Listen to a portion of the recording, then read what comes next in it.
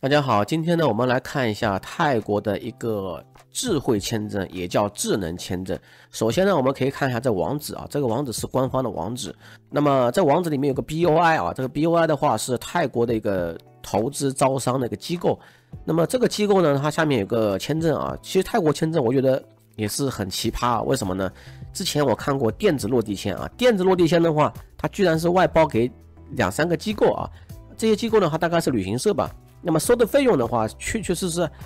而且要比你直接飞过去落地签更贵，我也搞不明白啊。那么这里的话，打开这网页之后，它首先会弹出一个对话框啊，这个对话框就让我明白这个签证是不一般了啊，有一些特权，这个签证呢是有些特权。那么首先的话，它上面有个说啊，亲爱的智慧签证持有人，大概意思就是说，如果说你去银行开户呢，要求你提供一个工作许可。但是呢，你只需要把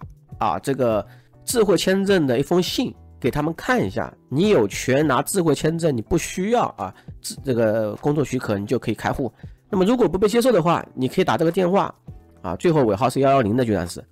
然后呢，如果说还可以打这个发邮件发邮件到这个地方，让他们知道你是哪家银行哪个分支机构，你遇到这个问题，他们的工作人员将帮你解决这个问题。联系这个银行的总部，尽快，而且是那所以说呢，这个签证确确实实，我觉得这封信就看出来这个银行这个签证不一般对吧？那我们继续看，把它关闭首先，这个网页展示的都是个美好图像都是这种家庭和睦什么东西对吧？然后呢，这个签证还可以入境的时候走优先通道。我们继续来看这个签证的一些介绍。首先的话，我这边网页已经翻译好了。然后他说，智能签证是一种新型签证，其实它在2018年、19年的时候就开始推出了而且呢，专门用于吸引希望在泰国以下目标行业工作大概是有13个行业或投资工作或投资都可以的，高技能人才、投资者、高管初创企业家。智能签证持有者将获得最长4年的居留许可，免除工作许可要求，并享有额外特权。你看有特权还得4年。一般来说的话，其实在泰国获得长期签证的话不是很容易的一件事情。因为网上我看到他们一些拍的视频，他们大部分都是养老签或者学生签之类的那么这边有个图片我可以把这个图片点开一下，这个图片还是挺有意思的。好，我打开了之后大家可以看到我们就先看这个关于技能人才这一部分技能人才这个他画了一个人员穿白马褂的这个一看就是技术人员。那么首先的话收入大于是等于5万泰国铢每个月如果初创企业是这样子的如果说你是一个退休专家的话也是5万泰铢，那大概就是1万人民币嘛。说实话，这个收入的话不算很贵不算很高。那第二种的话 for 这个给这个普通案例的大概是要2万多人民币一个月收入的话，你才满足这个要求合同期限大于等于1年。那么一般来说的话，这个企业的话要在泰国那么泰国的话等于说是你也是有工作许可了，行业是有指定的这个行业的话，它有大概有13个行业吧。这个行业的话，其实还挺普遍的行业，主要还是高精尖嘛其实难度也不是非常大大家不要太担心。还有就是说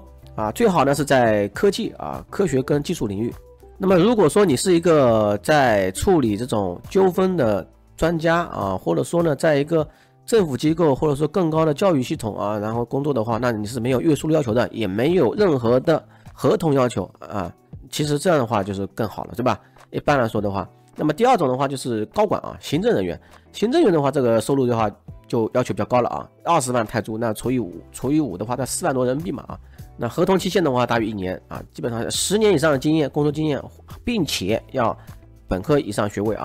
好，我们接下来看投资者。投资者的话，这个门槛更加高了直接投资或者通过风险基金大于20个百万的泰国铢，那么等于除以5的话是400万了，400万的人民币当然你也可以是初创企业初创企业的话，这边只需要100万人民币以上，500万泰铢也是固定的目标行业。但是呢，你要保持这个投资额那么我们来看这个创业签证创业签证的话，它分6个月、1年、2年6个月的话比较简单一些。比如说，它这边要求是创业的 business plan， 就是生意计划商业计划。那么或者你这个有个活动啊，或者什么样子的啊，然后目标行业，然后健康保险，这个好像是没有什么要求的，你说是不是啊？只要有3个计划书啊，投资目标行业，然后呢，你有健康保险就可以获得6个月，对吧？这个还是非常不错的嘛。那么往上走的话，那1年呢？1年的话其实差不多啊，但是的话它有个储蓄账户啊，储蓄账户的话要求是12万人民币啊，60万泰铢。那么2年签证的话，它多了个要求是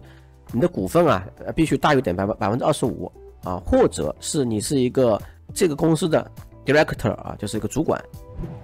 那么我们来看一下这个目标行业有哪些呢？比如说这些图标都看得出来啊，这个是汽车行业啊，下一代汽车、新一代汽车，就新能源嘛，可能啊。这个的话，大家可以看出来，这个旅游相关的啊，这个医疗相关，医疗也有了 medical 啊。然后这个呢，这种呢生物相关，这个是航空物流啊，这个是生物相关，这个是呢电子啊，电子芯片对吧？这个是芯片啊，智能芯片，这个呢是医疗，这个是未来实物啊，然后这个呢是一个机器人啊，这个呢是一个法律的争议纠纷的替代方案，这个是人力资源的发展啊，在这个科技行业的人力资源，然后这个是环境管理和就是可持续能源、可重复利用能源啊。那么先说明一点，这个签证的话，它其实是 smart 签证，它不是一个数字游民签证。这个我们要注意啊，它这边还有备注，请注意，数字游牧民或远程工作者没有与泰国实体或在泰国工作的任务，或与海外公司与泰国公司之间的服务的雇佣合同，没有资格获得智能签证。因为数字游民的话，他虽然说收入也是有的，但是他没有合同啊，这个的话注意。现在我们来说一下如何去申请这个签证啊。首先的话，申请的话很简单啊。那么点右上角这边有个申请，这个启动的话它不是啊，启动的话它其实是一个创业的意思。这个申请之后呢，然后你上面提交之后呢，他们会审核你提交的内容，然后给你发一个通知啊，然后你获得通知资格签注啊，通知资格你有资格获得签注结果之后呢，然后呢你有2种情况，一种呢是在泰国境内，一种在泰国境外啊，申请程序是不一样的。比如说你在泰国境内的话，你可以到这个地方啊，像曼谷什么什么广场楼层啊，那么申请的话就收到一个 OSS 啊，简称是 OSS， 那么它原名的话叫签证和工作许可一站式服务中心。当然的话，过去的话就是签署所需文件啊，那么填写表格，然后呢签名，然后呢就是提交一些材料。表格的话啊，这边的话翻译不是很准确啊，这个的话其实是就是泰国王国的一些确认表，然后呢这个呢也不是啊，确认书的话就是说呢，你呢不能逾期啊，你必须知道这个事情不能逾期，你必须在合法逗留期啊，那么等于说同意一下嘛啊。然后下面的话就是一个照片啊，穿职业装，不允许穿 T 恤。然后的话，这个签证的话是不需要90天报告的啊，它只需要1年报告一次好了。那么可能前期的话，第一次的话估计要90天报告，然后后面的话只要1年报到一次好了。因为在泰国签证、长期签证的话，它是要90天报到的。包括我知道的精英签证也是要90天报到的。那么如果说在中国申请的话，怎么申请呢？就是在海外申请，在收到电子邮件智能签证结果后，也就是通知签注啊，通知资格签注，你申请就在右上角申请。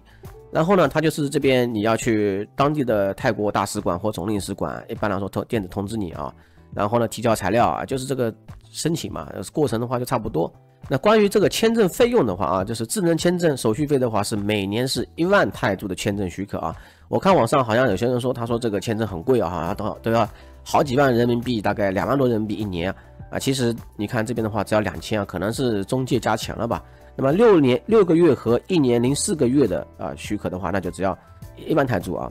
那这个的话，你6个月的话不划算啊，你这边1年的话也就1万泰铢，你这个6个月也要1万泰铢，对吧？下面呢有个系统预约啊，等于说是你呢在这边申请之后获得了这个通知签注之后啊，然后你会有个 SV 编号输进去，然后呢你现在有没有什么泰国签证或者没有的话也行，然后你提交表格上去啊，然后呢上去之后呢，他会预约成功，预约成功之后你再去大使馆或者说那个 OSS 啊去做签证签发啊，大概的流程就这样子。